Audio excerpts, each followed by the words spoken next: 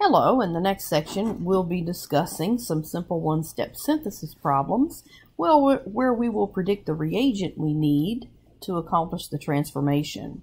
So in the first example here we have an addition reaction, which we've learned a lot of in this chapter, where we are adding X and Y across a double bond.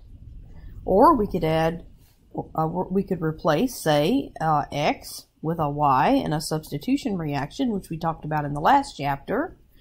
Or we could pull off an X and an H to give us an elimination reaction, which we also discussed in the last chapter, to produce an alkene. So we've learned to do all of these things. In this example, we're trying to predict the reagents and conditions that will allow us to go from left to right, from starting material to product.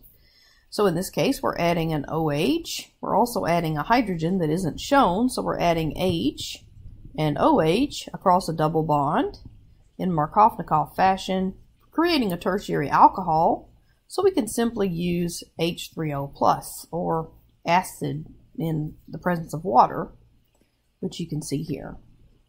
Okay? So let's see if we can identify the reagents we need to accomplish these transformations. So for the first one, we're going from an alkene to an alcohol. We got the less substituted alcohol. So we're adding H and OH across the double bond in anti-Markovnikov fashion. So we're going to use hydroboration oxidation.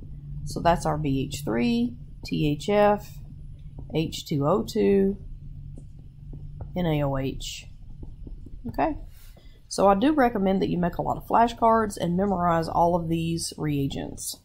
In the next one, we're getting an elimination reaction, and we're getting the less substituted alkene, which is our Hoffman product. So all we need for this is a big bulky base, okay, like potassium T-butoxide.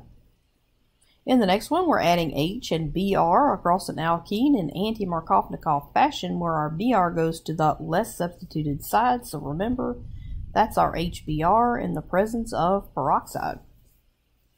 Next, we've just added two hydrogens across our double bond, so this is our hydrogenation reaction, so just H2 in the presence of platinum catalyst.